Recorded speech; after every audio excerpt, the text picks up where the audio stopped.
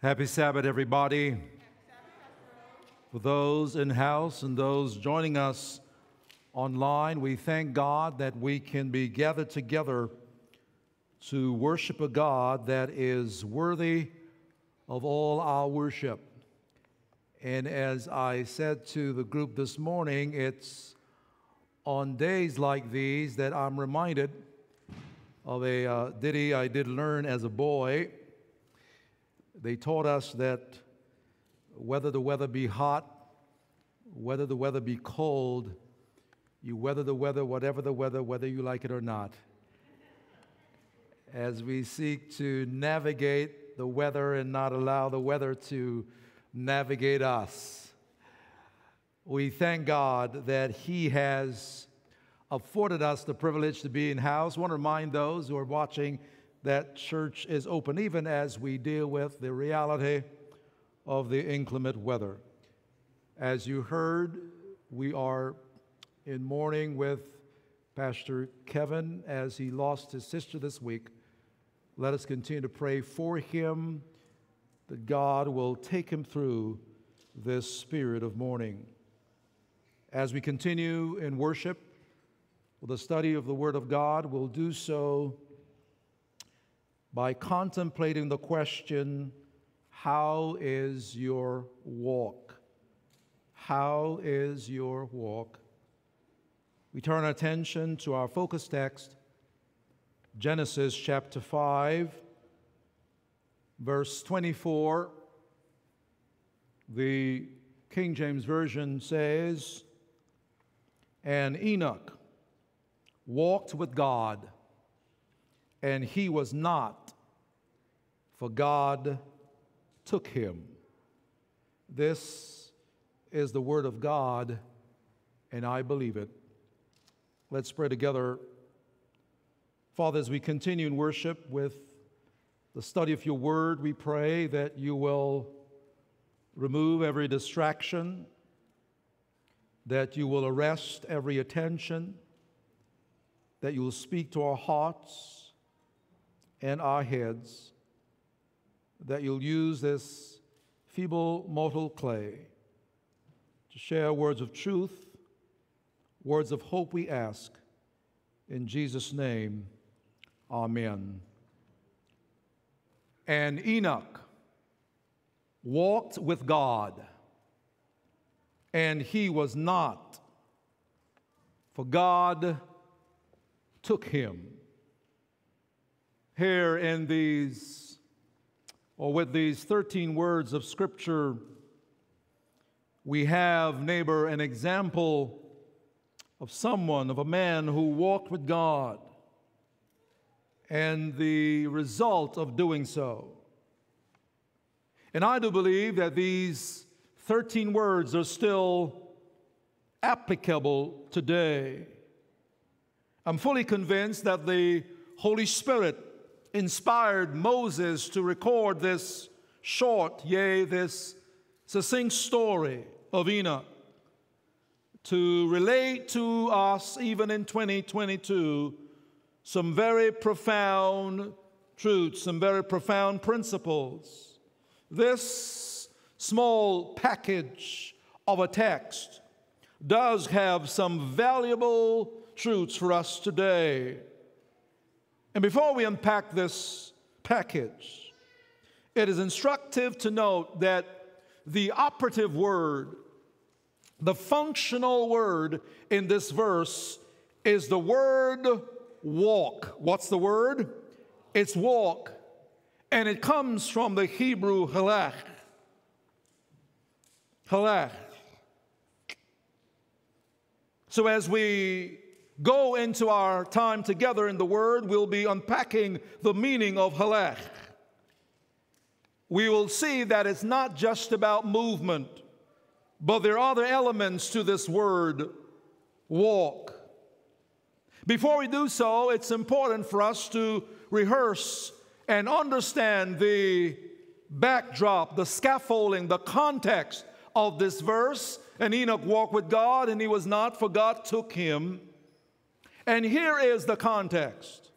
The earth, according to the previous chapters of Genesis is in its first millennia, its first 1,000-year period. Adam and Eve are contemporaries of most of Earth's inhabitants. And so they are able, Adam and Eve that is, to tell the story of the fall. They're able to describe the nature of their relationship with God before the fall and after the fall. Adam and Eve had experienced firsthand the dire consequences of sin, of disobedience. They had witnessed the death of their second son at the hands of their first. And God, by the time we get to chapter 5 of Genesis, God had blessed them with a third son they called Seth. They called whom? Seth.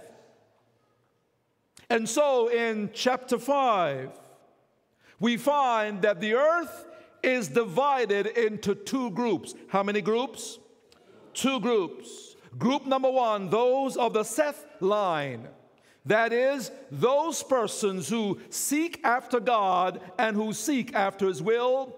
And group number two, those of the Cain line. That is, those who live a life of rebellion and defiance against God. But notice, neighbor, two groups. Seth, Cain, two groups.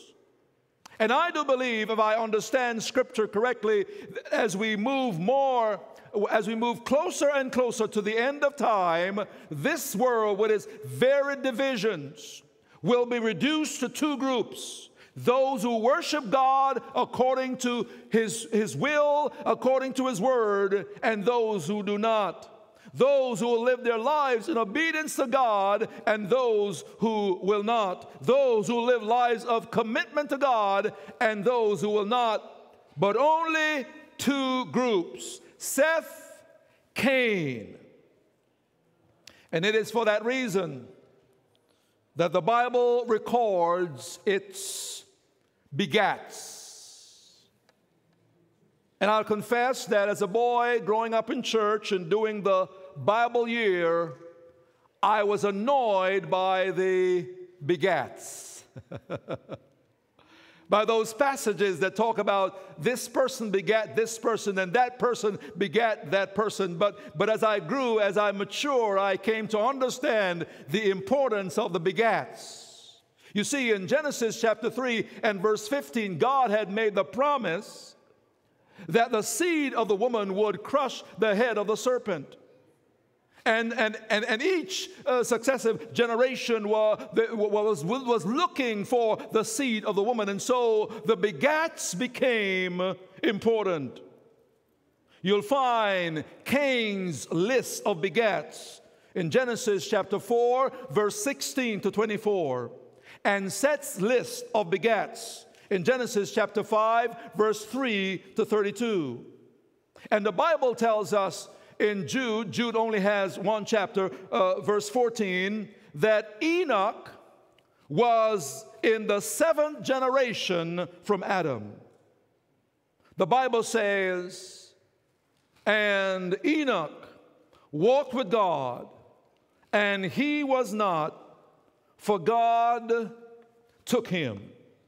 The first gem, the first thing I'd like for us to unpackage here is the fact, according to the text, that Enoch walked with God.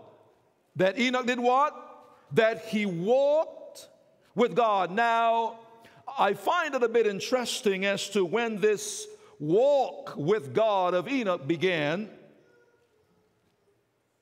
And in verse 21 of chapter 5 on to verse 23, it gives us the timeline as to when this walk with God began with Enoch.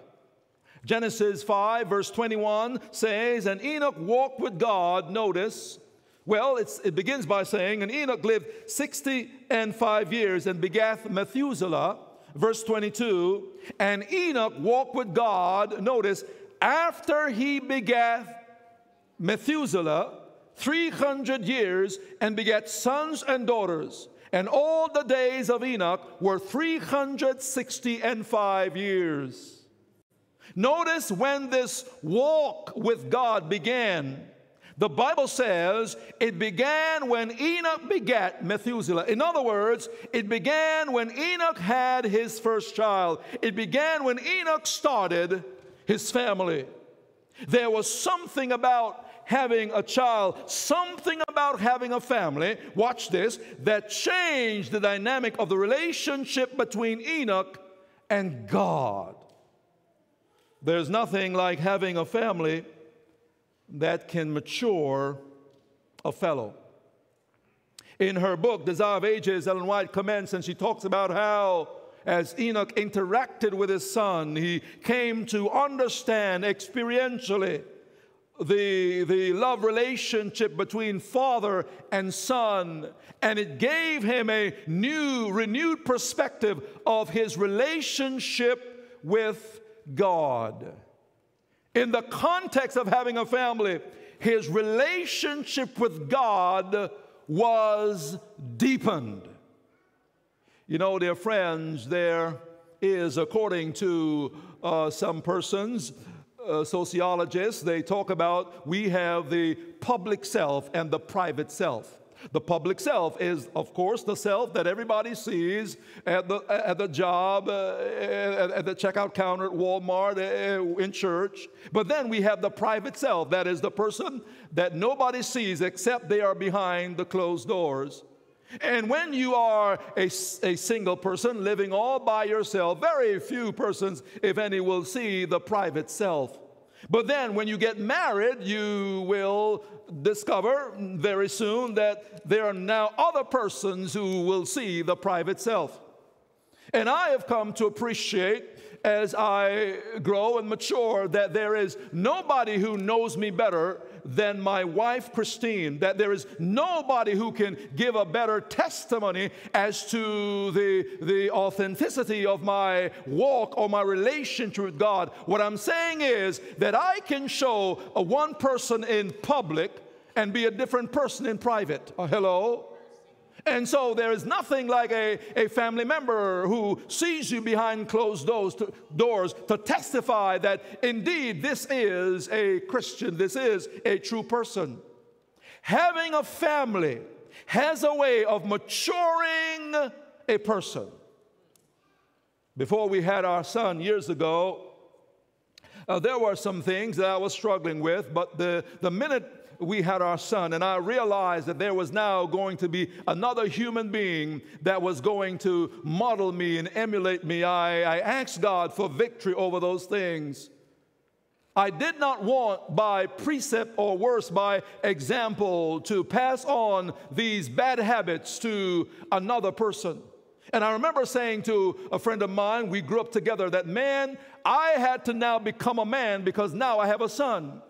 Now I have somebody that's going to look to me, and so my relationship with God had to be tighter. The Bible says that this walk with Enoch and God, it changed for the better when he had his first son.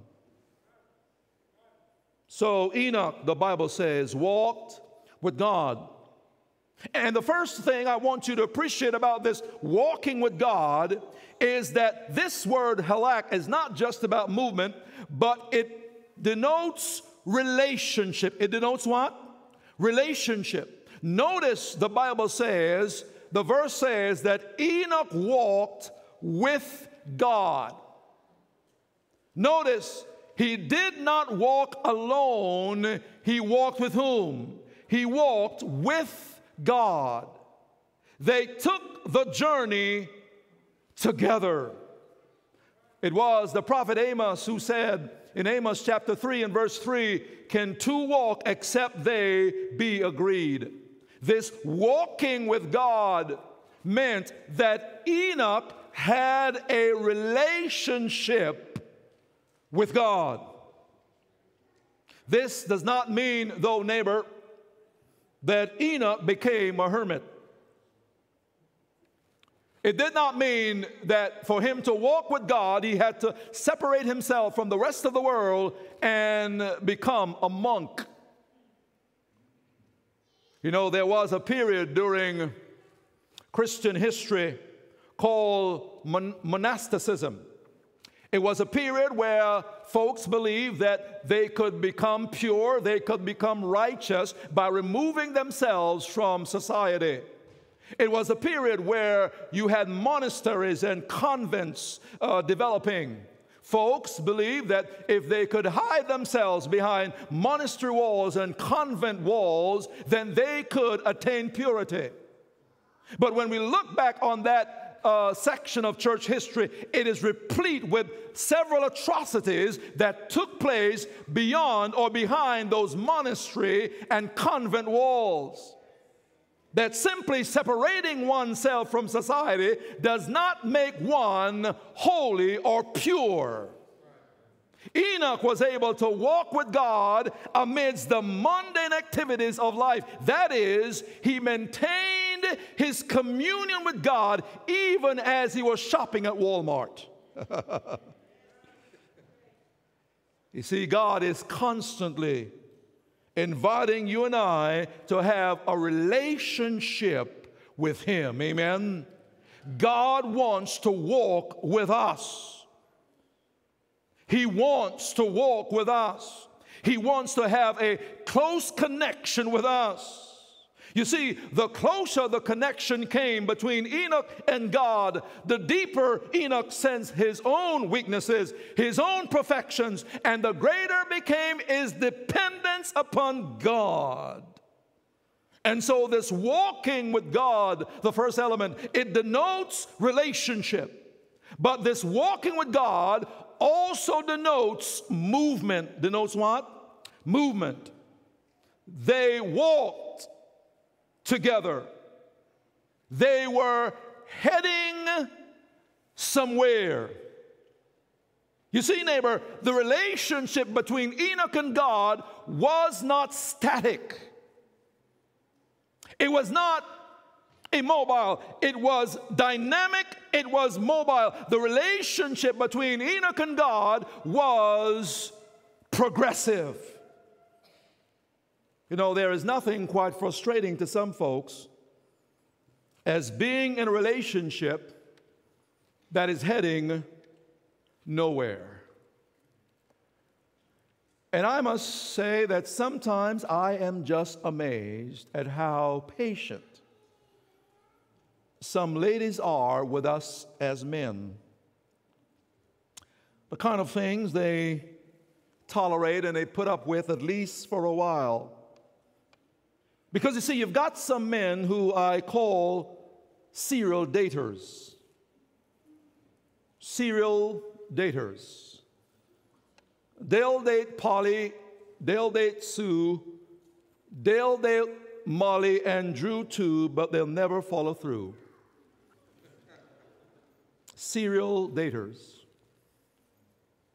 So they're on the umpteenth date, and they're sitting there in the restaurant, sitting at the table, and the waiter comes by, and she says to him, "We're not quite ready to order yet." And she stretches over her hand, and she lowers his menu card, and she says to him, "Where are we going with this?" He says, "What do you mean? Yeah, where are we going with this? This is the umpteenth date we've been on." You see, I am not into just dating people. I am not here because I wanted somebody to pay for lunch. I could buy lunch all by myself. You see, the first time we went out on a date, I heard wedding bells, though faintly. But with each successive date, the wedding bells got louder and louder in my ears, even as my biological clock was ticking down. I wish I had a witness in the house. And so she says, "Now, let's not waste my time and yours. I need to know before the waiter comes, where is this going?" Because there's nothing more frustrating in life to some folks than being in a relationship that's heading nowhere. You see, God was taking Enoch somewhere. They were walking together. The relationship was getting better. It was getting deeper. It was getting richer. It was getting stronger. God was his guide. And as long as Enoch followed him and journeyed with him, he'd be okay, because someone said that no one gets lost by walking with God. No one gets lost by walking with God. You know, I am one of those persons who is topographically challenged.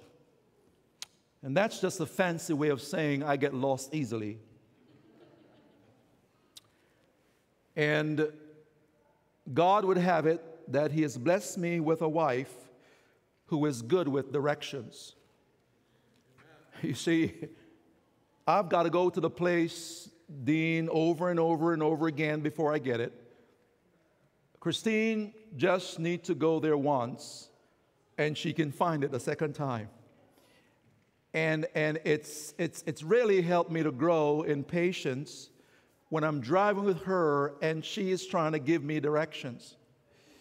Because some of you know that there's nothing that can be so emasculating to a man than asking for directions.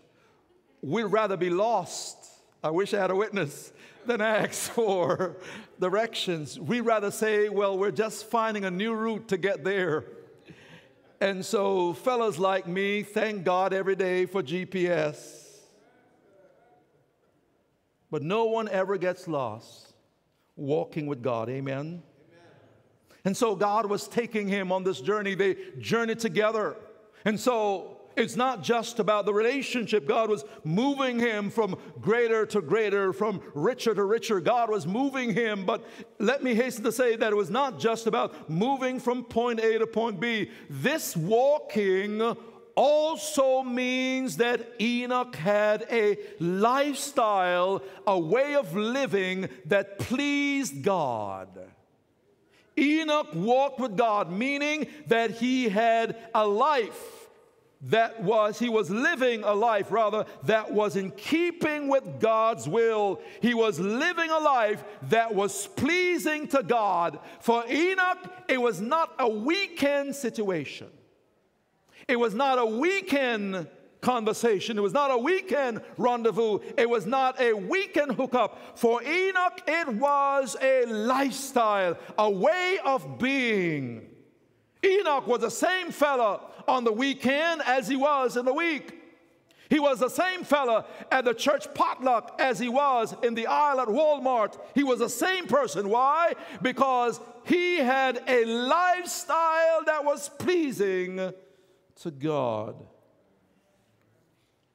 So much so that in Hebrews chapter 11, verse 5, the Bible says, by faith Enoch was translated that he should not see death, and was not found. Why? Because God translated him. Why? For before his translation, he had this testimony that he pleased whom? That he pleased God.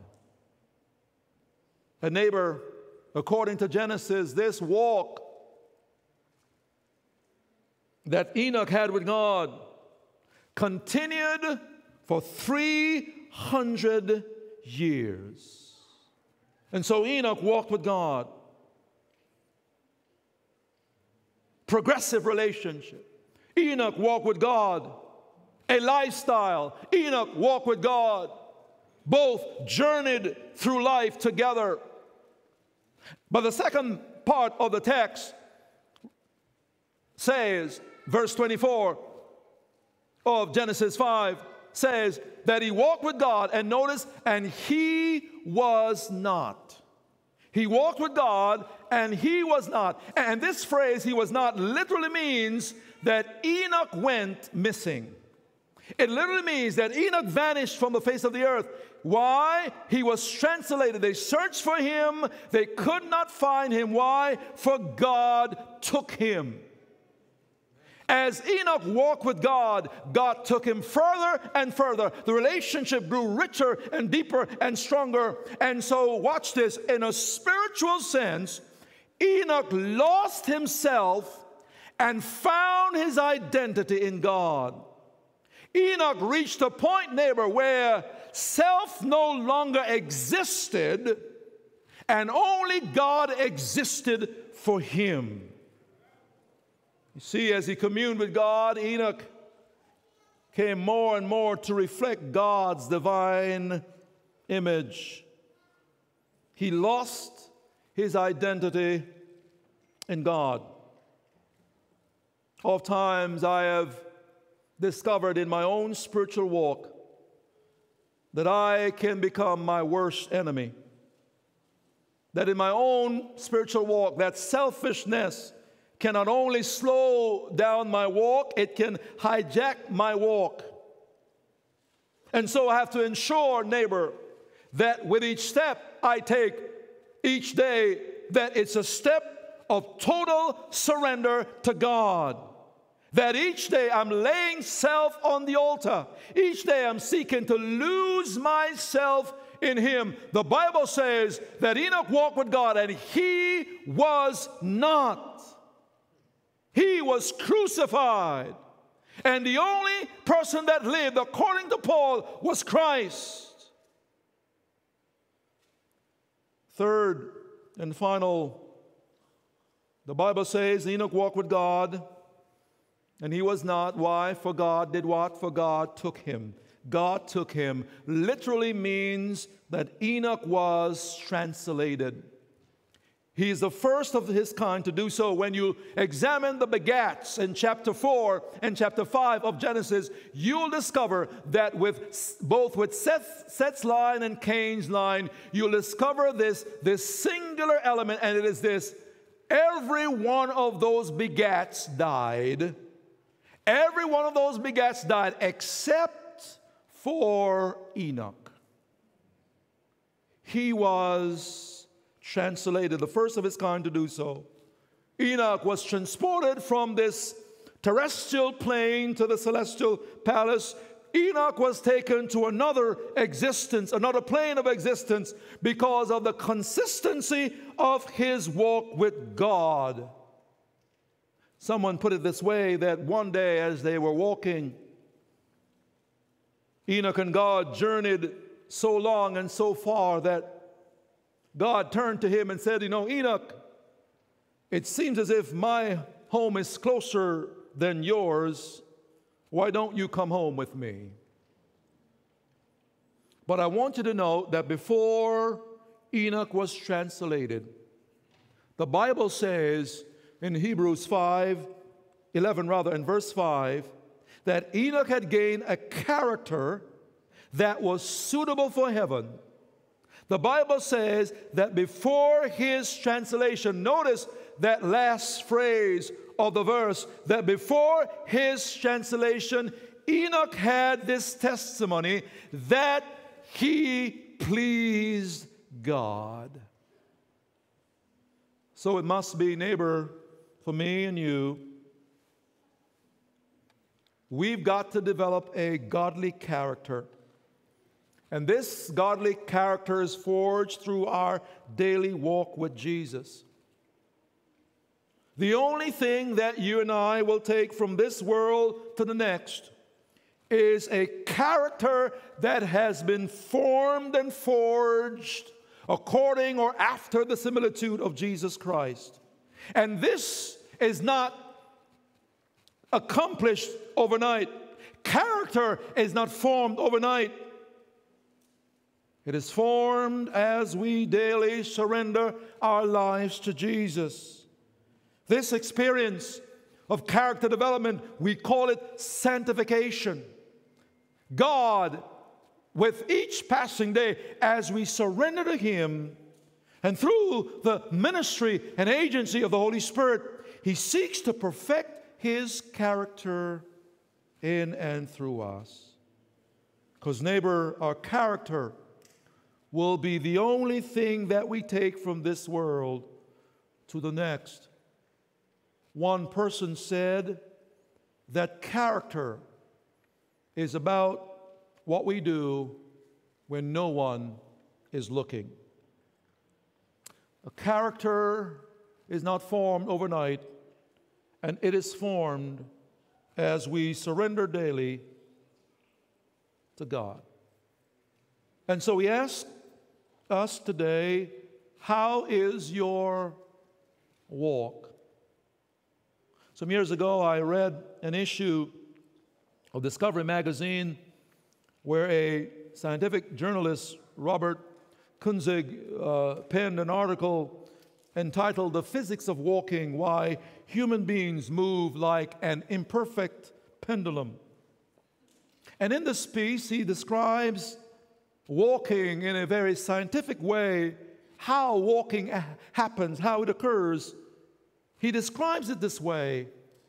He says, with each step you walk, you yourself become an inverted pendulum. You pivot around the foot that's on the ground, and as you're using that leg to pole vault, your center of mass somewhere in the belly describes an arc as you plant a foot on the ground in front of you, and the ground now exerts a force back up in your leg that slows you as you move, and you continue on that arch.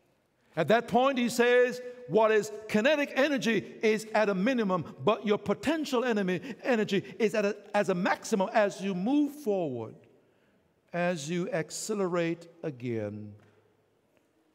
And if you understood all of that, you're smarter than I thought. But then I asked a physical therapist working with a patient who's learning to walk, and she said, you know, Pastor Rose, some folks, sometimes we never appreciate mobility until we lose it. And she described working with a patient and teaching that person to walk again. There has to be a game plan, she says. You've got to be intentional about it. But you've got to work at the patient's pace, even as you strengthen the muscles, even as you take them through the paces. You've got to do it a step at a time. You've got to do it incrementally, she says. But you've got to have a game plan. You've got to be intentional about it. You've got to have a goal, and the goal is for that patient to be able to move unassisted. For some patients, she says, it may take days. For some, months, weeks, even years. But the goal is to get that patient to walk again. Neighbor, as you look at your life today, how is your walk? That is your life in alignment with God's will, in alignment with God's purposes for you? How is your walk with Him? Are you walking with Him, or are you trying to make life on your own? How is your walk?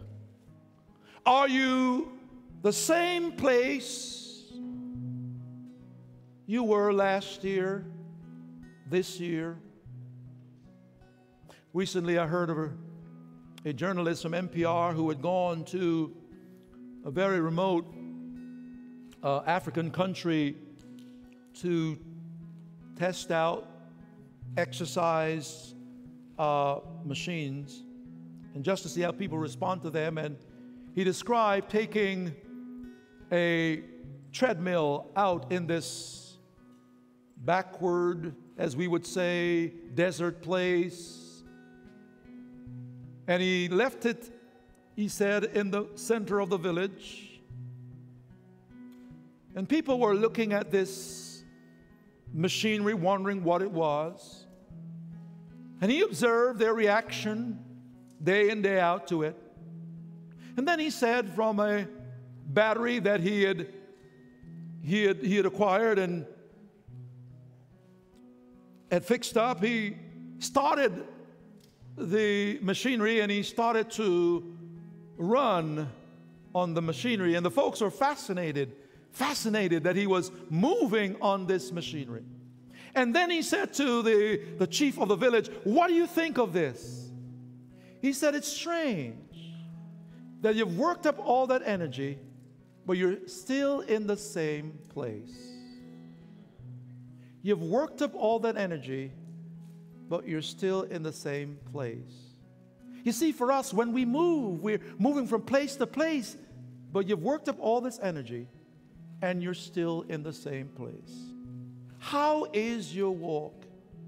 Are you on a treadmill, or are you on that path that God is moving you from place to place?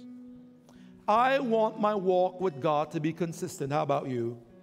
I want my walk with God to be progressive. How about you?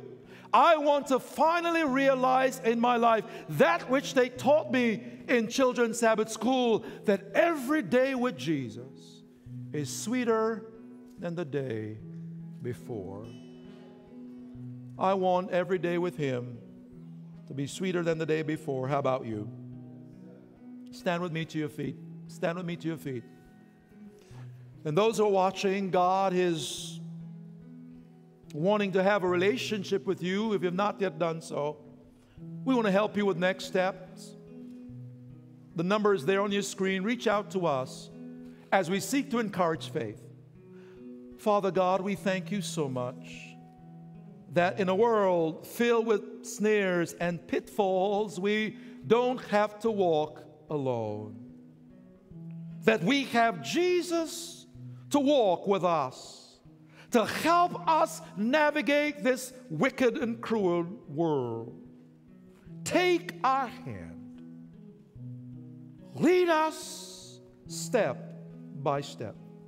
We pray for that man, that woman, that boy, that girl, that person who has not yet made that commitment to you, that person who has not yet placed their hand in yours. Say, "Oh Master, let me walk with thee." Through the instrumentality of your Holy Spirit, you speak to that heart and bring them to conviction. Help us day by day to walk with you. Move us from glory to glory to glory, we pray. In Jesus' name, amen. God bless you as you go. You may be seated.